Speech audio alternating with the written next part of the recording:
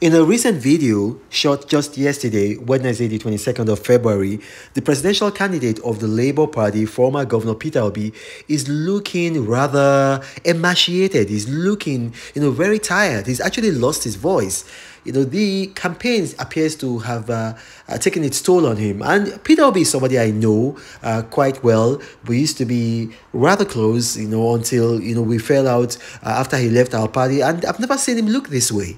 Even in 2019, when he contested under the banner of our party as a running mate to Waziri Atiku Abubakar, he did not look this way. I mean, he's obviously lost some weight, and what I can say is that Peter Obi has done something that's unprecedented in Nigeria. He's built a movement in less than 7 months, and I give him kudos. Anyway, watch this video, put your comments in the comment section. Days to the 3 days to the general election. So, I don't know if you have any reason in particular for making another visit here. What's the connection with? Actually, this is supposed to be like 50% to the United States. I was working on and last.